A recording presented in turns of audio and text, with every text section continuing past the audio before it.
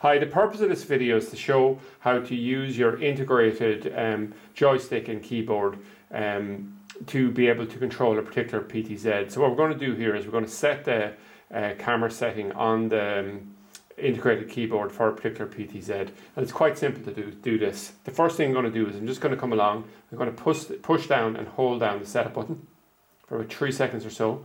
It'll ask me for the password, and I just simply enter 8888, and then I push down here on this, and it says it's a camera setup. That's exactly what we want to be doing.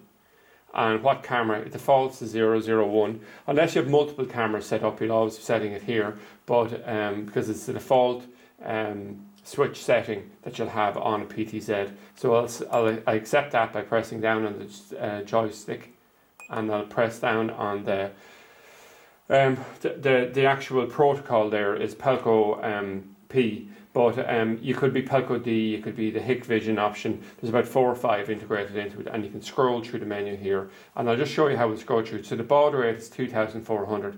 We've got 4,800, 9,000, 19,200, 38,000, and back here to this. So accept this, and we'll see now we've moved on to camera 2. So what we've actually done is we have programmed the first one, and it's bringing us on to program in the next camera.